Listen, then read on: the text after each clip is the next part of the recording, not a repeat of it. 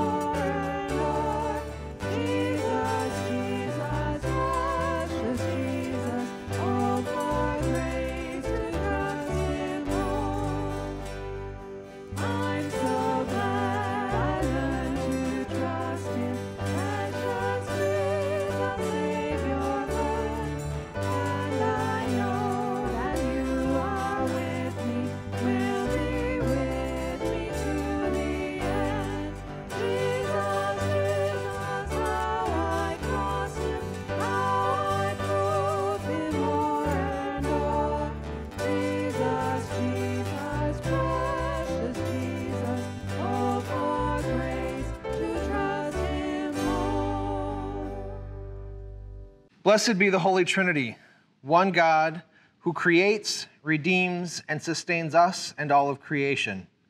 Amen. Let us confess our sin in the presence of God and of one another. Faithful God, have mercy on us. We confess that we are captive to sin and cannot free ourselves. We turn from your loving embrace and go our own ways. We pass judgment on one another before examining ourselves. We place our own needs before those of our neighbors. We keep your gift of salvation to ourselves. Make us humble, cast away our transgressions, and turn us again to life in you through Jesus Christ, our Savior and Lord. Amen. God hears the cries of all who call out in need, and through his death and resurrection, Christ has made us his own. Hear the truth that God proclaims. Your sins are forgiven in the name of Jesus Christ. Led by the Holy Spirit, live in freedom and newness to do God's work in the world. Amen. Let us pray. God of love, giver of life, you know our frailties and failings. Give us your grace to overcome them. Keep us from those things that harm us, and guide us in the way of salvation, through Jesus Christ, our Savior and Lord. Amen. Hello there, friends. It is time now for our youth message. So I invite our young people to gather around, and let's spend a few minutes talking about our gospel story for today. So you've probably heard the phrase that actions speak louder than words. And maybe you've experienced it where someone has said maybe that they want to be friends with you, and then later their actions don't really match up. Maybe they treat you in a mean way instead of a friendly way. And so based on their actions, you maybe think that they don't really want to be your friend. And there's a lot of situations where that is true, where actions, what you do, speaks louder or means more than what you say. And I can think of a couple of examples, like when I was a kid, I saw these leaves changing color over the last few days, and it got me to thinking about when my parents would ask me to rake the leaves out in the yard. And I might say, yeah, I'll go do that, and then maybe I'd forget. Or I got caught up in something else, or I got too busy, or whatever reason, and I ended up not getting out there to do the job that they'd asked me to do. And my parents were let down by that. My actions said that I didn't really care about getting that job done, even though I said the right words. And so that's a little bit of what's happening in the parable that Jesus is telling to the folks gathered in the temple in our reading today. He said that there was a farmer with two sons. And the first son, the father asked the son to go out and do the work in the vineyard. And the son said, no, I don't want to do that. But then ultimately he went out and he did it. And the second son, the father asked him to go out and do the work. And the second son said yes, but then never showed up. And so I think part of what we can take from this message today is that our actions speak louder than our words. That we need to live out the life that God is calling us to do. God wants us to love our neighbors and even love our enemies. He wants us to stand up for people who are being put down, people who are being bullied. And we can't just say the words that bullying is bad. Our actions have to match up with it. And we can't just say that we love people. We need to act out of love too. So we need to not just say the words, but we need to give hugs. We need to do acts of kindness that show how much we love each other. So that's a challenge for you, okay? In the coming weeks, find ways to show your love. Listen for what God is calling you to do and act on it. Don't just say, yes, God, I hear you. I'll do it. Actually go out there and do it. Okay? It may not be easy. Might be really challenging. But that's what God calls us to do, to go out and act. Okay? So I will be praying for you as you do that. And as we wrap up, will you pray with me? Repeat after me. Dear God, thank you for Jesus. Thank you for his example. Thank you for his actions. Help us to hear you, to hear the job you have for us to do, and help us to put it into action. Give us courage, give us strength,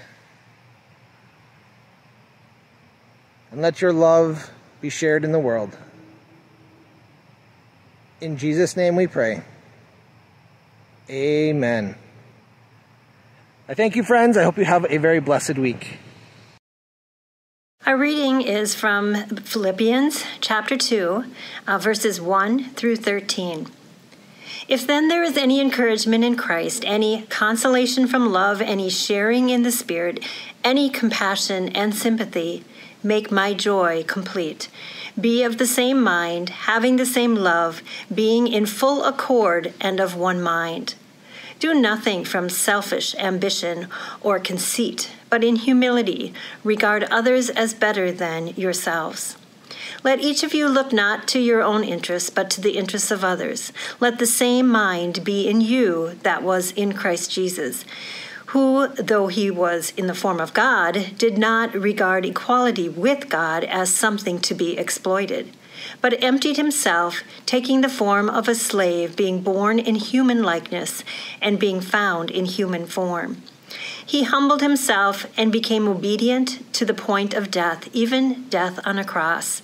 Therefore God also highly exalted him and gave him the name that is above every name, so that at the name of Jesus every knee should bend in heaven and on earth and under the earth, and every tongue should confess that Jesus Christ is Lord, to the glory of God the Father. Therefore, my beloved, just as you have always obeyed me, not only in my presence, but much more now in my absence, work out your own salvation with fear and trembling. For it is God who is at work in you, enabling you both to will and to work for his good pleasure. This is the word of the Lord. Thanks be to God. This morning's gospel comes from the 21st chapter of Matthew, beginning with the 23rd verse. And the header to this pericope is the authority of Jesus questioned. Think in terms of authority. Who Jesus is, who has power, and who has the truth. When Jesus entered the temple, the chief priests and the elders of the people came to him as he was teaching and said, "By what authority are you doing these things? And who gave you this authority?" Jesus said to them, "I will also ask you one question. If you tell me the answer, then I will also tell you by what authority I do these things. Did the baptism of John come from heaven, or was it of human origin?" And they argued with one another. "If we say from heaven, he will say to us, 'Why then did you not believe him?'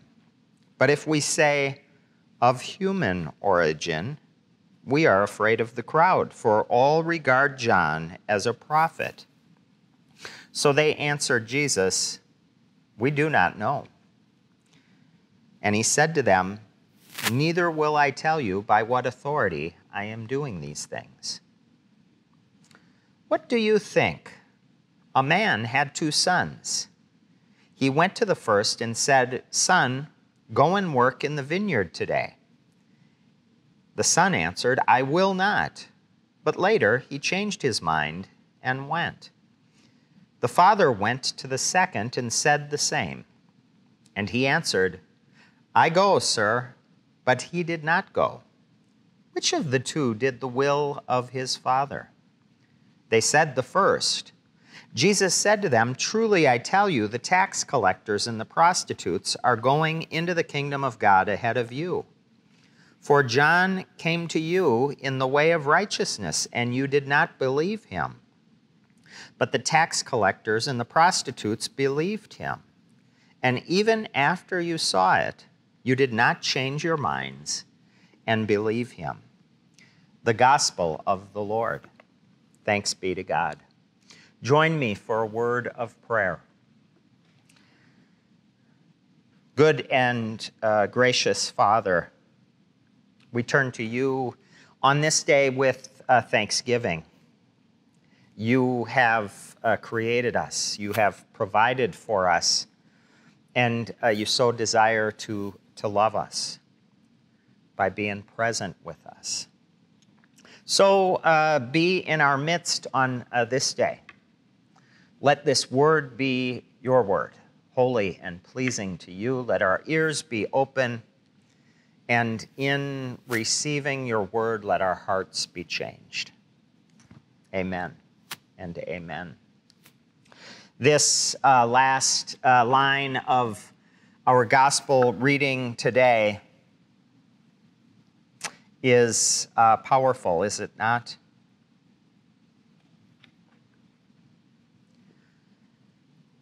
John came to you in the way of righteousness, and you did not believe him, but the tax collectors and the prostitutes believed him.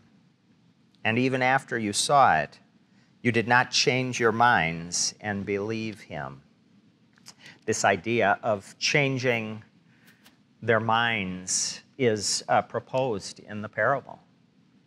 The first son saying to his father, "I'll do it, but I will not do it," but then doing it. And the second son, perhaps seeking to be pleasing, "I'll do it," and then doesn't. Isn't that the story of our lives? How easy it is to change our minds. How hard it is to take in new information. To say, I was wrong. Or to say, that's a better idea. This passage, and Matthew, frankly, all of Matthew, seems to press on us, seems to press on leaders to be better, seems to press on the very things that Jesus values. This idea of changing, in fact, is really important to John. John and baptism are lifted up by Jesus. Repentance, you see, is changing. Repentance is turning. It is reconciling. It is re-engaging with the things that God lifts up as important. It's easy, if you've spent any time in the church, it's easy to pick up on the language, the ideas. It's easy to get familiar with Scripture. We learn the language of God and of the church, the language of love, of forgiveness and mercy, the language of compassion and spirit, the language kind of like Paul does in our passage from Philippians when he says, make my joy complete, be of the same mind, having the same love, being in full accord and of one mind. Do nothing from selfish ambition or conceit, but in humility regard others as better than yourselves. Let each of you look not to your own interests, but to the interests of others. Clearly, this is in line with Christ's teaching. To love God and love the other as your primary focus is to put aside love of self, to set aside self-interest in favor of the interest of the other is clearly an act of love. It's hard to do, however, isn't it? My self, my ego, wants to get in the way. My ego wants to be known, wants credit, wants approval, wants to be right. I must fight it every day if I'm going to align with Jesus Christ. Paul gets it because Paul is doing the hard work of discipleship, becoming, changing. The Christian life, then, is less about learning the language and saying the right thing and more about doing the right thing, that our lives become witnesses. The best case scenario is both our words and our actions line up. The worst case scenario is we say the right words and then our actions come up short. In fact, for much of the world, the one thing they're certain of in the Christian community is hypocrisy. That the Christian church is full of hypocrites, people who talk about love and forgiveness and withhold both. My friends, Christ lived love and forgiveness. He didn't enter relationships in judgmental fashion. He entered them with a desire to be present, to be in relationship. We hear in John 3:16, "For God so loved the world, he gave his only Son." God loves us. He loves his world. He wants nothing more than to be in relationship with us. And as we know from the story of Adam and Eve, original sin, planted in a beautiful garden, all our needs met, we desired more.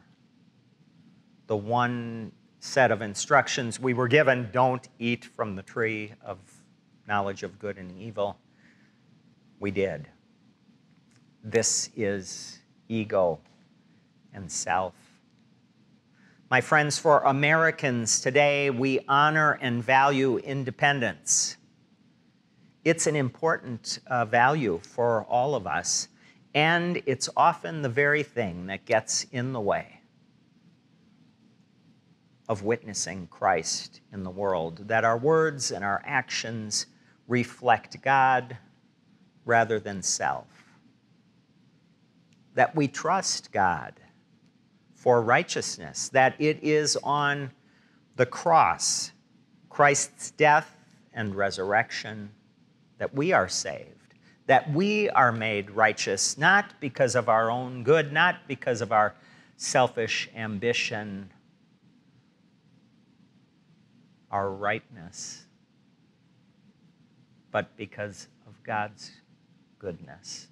This is an important word, and we might use our strong sense of independence rather than just for our own becoming and our own benefit. We might use our independence to draw more deeply into God's kingdom. The end of the Philippians reading, we heard, work out your own salvation with fear and trembling, for it is God who is at work in you, enabling you both to will and to work for his good pleasure. Isn't this a great vision for life? To will and to work for God's pleasure. Isn't that what's happening in this story about these sons? Let's listen to that again and put it in the context of will and work. A man had 2 sons. He went to the first and said, "Son, go and work in the vineyard today." He answered, "I will not." But later he changed his mind and went. The father went to the second and said the same. And he answered, "I go, sir." But he did not go. And Jesus asks, "Which of the 2 did the will of his father?" And they said, "The first." Jesus trapped them, these chief priests. We've known about the battle with the Pharisees that Jesus has been engaged in. But much like the Christian church, the Jewish temple was not just one flavor of Judaism any more than Christianity is all the same. No, there's a bunch of different versions of it. So too here. These chief priests had been in control and in leadership, the group of them, for almost 100 years after the Romans took over Jerusalem. It was because they had authority.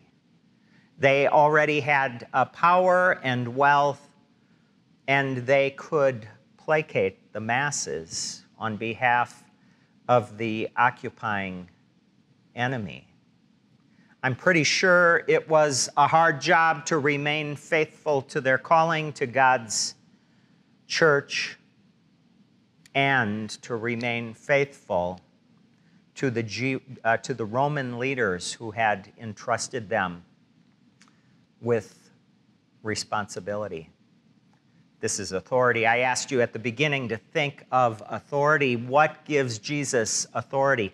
Well, we know as early as Jesus' birth that it was planned and called out by God.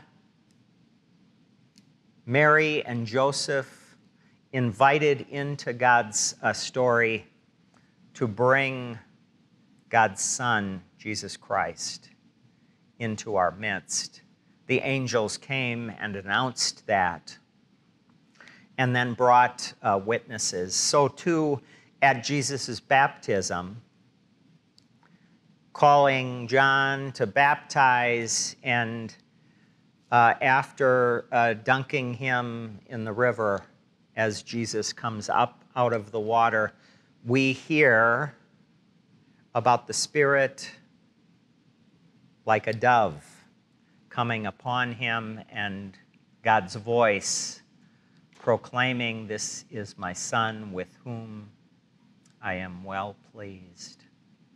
That is my hope today, friends, is that God is also pleased with us. But we're going to have to work. You see, Jesus and disciples, they model a discipling life. They model growth in knowing the Word and praying and worshiping together, in serving and fighting for justice.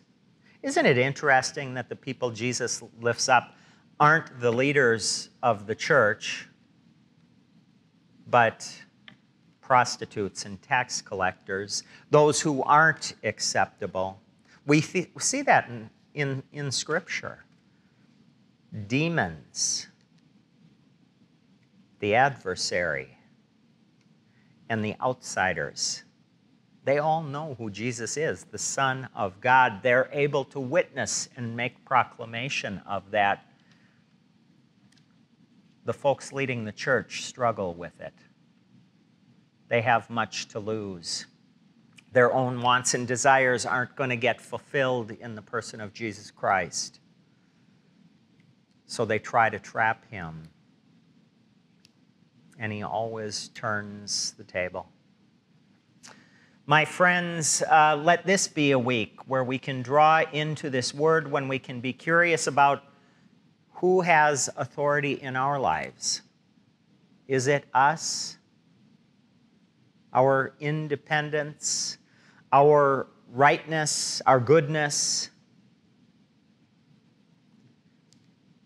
Is it our elected leaders? Do they have the ultimate authority? Are they going to fix everything that ails us? Is it our families? Is it the church? Or is it God? God, as known in the person of Jesus Christ, is indeed the ultimate authority. Everything we need to know, we can see and learn in Christ's life. This one who continues to invite us into relationship, wants to be with us, to be reconciled with us, to have us value the same things God values,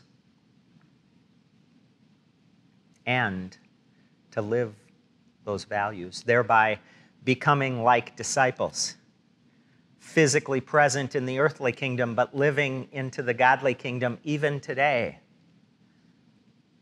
practicing forgiveness, compassion, praise, and trust. This time is a tremendous time of fear for many. And we know from Scripture that the antidote to fear is trust and love in God. Join with me in making a commitment in the coming weeks to step away from fear. Fear of the weather, politics, racial strife, economic disaster. The list is literally endless. Fear of coronavirus, fear of job loss, broken relationships. The list goes on and on. The antidote is not safety and security and removing ourselves from places of danger. The antidote, my friends, is trust in God, best seen in the love of Christ Jesus. Thereby working back to love God, love people being the most important command. That is still our job, and that will pull us out of the pit of despair that fear often brings about. My friends, this is a good day. It's the day the Lord hath made. God is good, and you are loved. Amen and amen.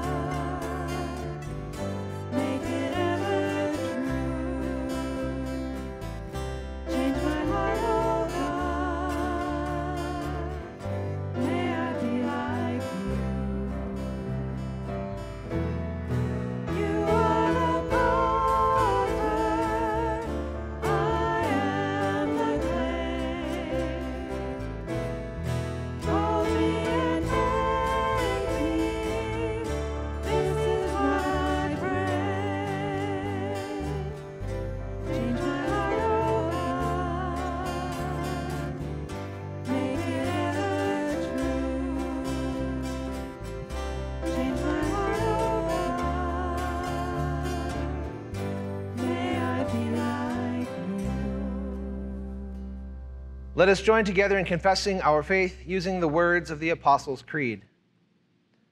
I believe in God, the Father Almighty, creator of heaven and earth. I believe in Jesus Christ, God's only Son, our Lord, who was conceived by the Holy Spirit, born of the Virgin Mary, suffered under Pontius Pilate, was crucified, died, and was buried. He descended to the dead. On the third day he rose again. He ascended into heaven. He is seated at the right hand of the Father, and he will come to judge the living and the dead. I believe in the Holy Spirit, the Holy Catholic Church, the communion of saints, the forgiveness of sins, the resurrection of the body, and the life everlasting. Amen. The peace of Christ be with you. I invite you to share a sign of peace with one another.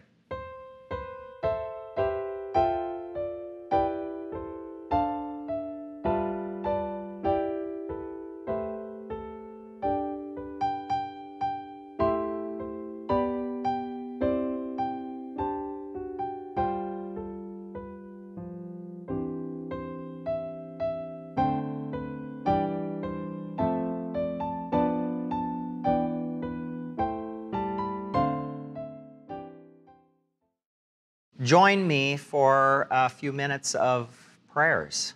I'll make space for you to add prayers. You can chat them right into the feed here for our worship.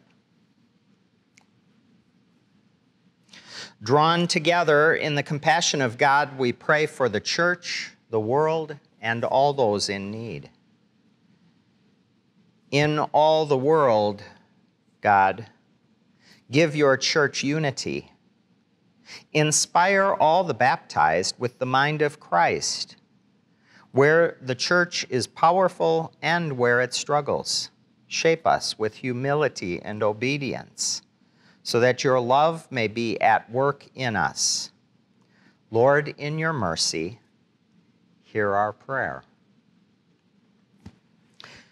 Your Son took on all of bodily life in our world, even to death. Preserve and keep your creation, O God. Mend and redeem places that are polluted and damaged, so that all of creation confesses you as Lord. Lord, in your mercy, hear our prayer. Turn the nations toward life. Where our ways are unfair, give us new hearts and new spirits. Where sin permeates our cultures and institutions, change our minds and teach us to trust your authority. Lord, in your mercy, hear our prayer. Our lives are yours, O God. Relieve the suffering of those who are ill in mind, body, or spirit. Defend the lives and welfare of children who are abused or neglected, hungry or exploited or lonely.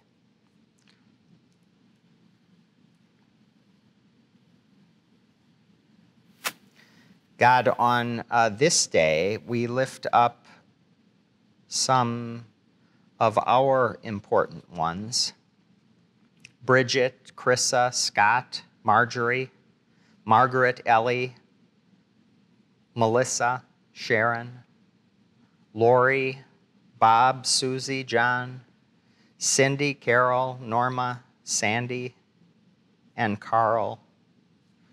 We pray for the Von Fisher clan, the Ovens clan, and we pray for the Carlson clan as they continue grieving the deaths of ones close to them. Remind us, God, and let us trust indeed that your resurrection is our resurrection. Lord, in your mercy, hear our prayer. Lastly, we pray for this coronavirus time. We pray for its end, the end of its hold on us. We pray protection and comfort for all who have been affected adversely, both in a physical, economic, and emotional ways. God, continue to work in us to connect us in creative ways, to draw us together, to protect one another with masks and distance. And we still pray for an end to coronavirus. We also pray for all of those folks working on vaccinations. God, you're good. Help us to change in ways that are pleasing to you and holy to you. In the name of Jesus Christ, we pray. Amen. Lord, remember us in your kingdom and teach us to pray. Our Father, who art in heaven, hallowed be thy name. Thy kingdom come, thy will be done, on earth as it is in heaven. Give us this day our daily bread, and forgive us our trespasses as we forgive those who trespass against us. And lead us not into temptation, but deliver us from evil. For thine is the kingdom and the power and the glory forever and ever. Amen. Friends, it has been good to be together. I love when God's people can gather together and remember who God is. And worship and prayer are so center in our lives together. So thank you. Thank you for continuing to make space for God and make space for witnessing. I think it's one of the bigger witnesses we can make in the world is by committing to worshiping God regularly together. Thank you also for your support of our ministries as seen in your financial giving and in your volunteerism.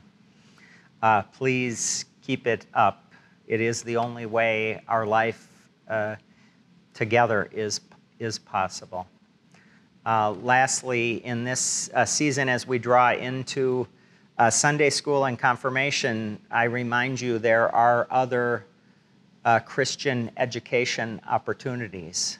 We have a number of Bible studies for men and for women, as well as during the week for adults on Tuesdays, Wednesdays, and Thursdays. Who knows, maybe on one of your hearts there's another Bible study or a book study that's been bubbling. I'd love to talk about it because that will help us in our obedience to a life of discipleship, a life of growth in Christ. So thank you again for your commitment to God's church. I have a couple of announcements for our young people. We have, as Pastor John mentioned, we have started back into Sunday school, last week being the first week back. We're continuing again this week. We are having a great time with it. If you haven't signed up yet and you would like to be a part of Sunday school, it is not too late. You can just go to our website for all the details. Also, confirmation got started this past week, and we are excited about that resuming as well. Again, if you have a young person in your life who would like to be a part of that program, you can find all the information on our church website. Youth group. On October 4th, I invite all of our 6th through 12th graders here to the church for a bonfire. We'll have some games, roast some marshmallows, that kind of stuff. There's information about that also on the church website. We are asking for participants to register by Friday the 2nd, just so that we can plan for the numbers that are signed up. And finally, we are making plans for a mission trip. We are going to try to go out to Montana, to the Northern Cheyenne Reservation. This is a trip that we had started planning last year through YouthWorks, and unfortunately we're not able to go on that trip because of coronavirus restrictions. So we're going to make another shot at it for this upcoming summer, 2021. That trip is open to anyone in grades 8 through 12. The deadline for signing up for that is October 14th. Again, there should be information available on our church website for that trip. With that, I invite you to receive this morning's blessing. May the Lord who made heaven and earth, the Christ who lived and died for all, and the Spirit who renews our minds and hearts abide with you and all God's people, now and forever. Amen.